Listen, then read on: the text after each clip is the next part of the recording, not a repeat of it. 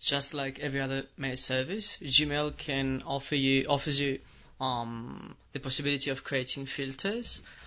Filters can be used either to discard unwanted email or to classify messages that you want to classify under specific labels, or we can see more in detail. So you go to settings, and then filters. As you can see, I'm using a lot of filters. It makes my everyday work much easier and more efficient. So from time to time, for example, I will receive spam concerning, I don't know, Viagra or whatever. And whatever I do, every time I receive it, I have to put it in spam, report it, or whatever. That takes a lot of time. So what I can do is create a filter. Let's go to the end. Create a new filter, and I can use as criterion or criteria from, so the email address, to subject, that is the subject, and then you've got include the words in the message, or doesn't have the words in the message, has attachment, or don't include chats in the filter, or the size should be less or greater than a certain amount of kilobytes, megabytes, etc. So I will create this filter. So every single email that contains the word Viagra in the message, not in the subject, what is going to happen to that mail? So I will say, okay, never send it to spam, and delete it directly. So second response, always blah blah blah. So I think it's okay. Create filter. So now I will send an email to myself, subject whatever, and in the message I've got the word Viagra whatever. So send.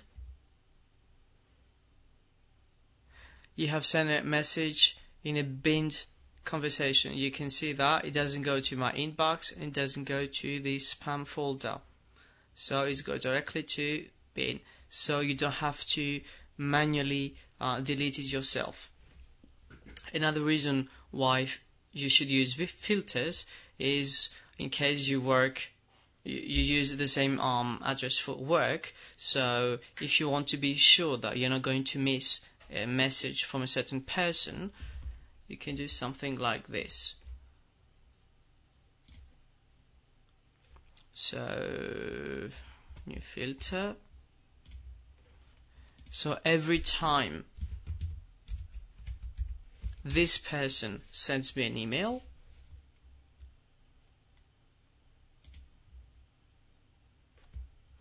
I will say apply the label. So never send it to spam, so I'm sure it's not going to the spam folder. And then apply the label. You can see the other video of mine on how to use labels. Let's say people or work or whatever, whichever label you want. Apply the label blah blah blah. Maybe always mark it as important if you like. And I think that's all for me now. Okay, create filter. And I've got my filter. So now I'm going to send the email from my other address.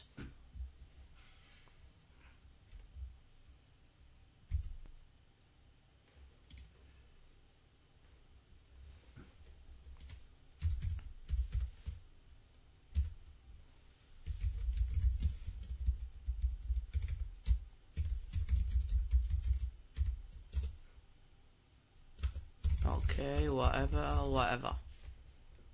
Send the email. and you can see here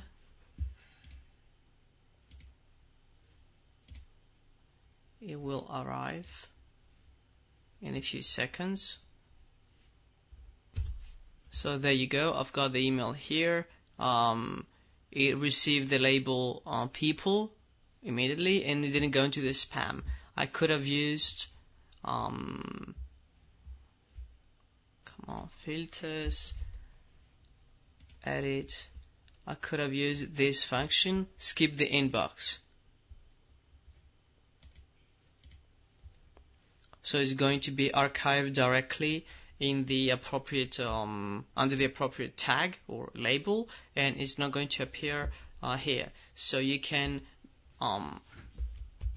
again, you can create filters in order to get rid of unwanted email, or you can use them to classify your email and other specific tags and folders or whatever.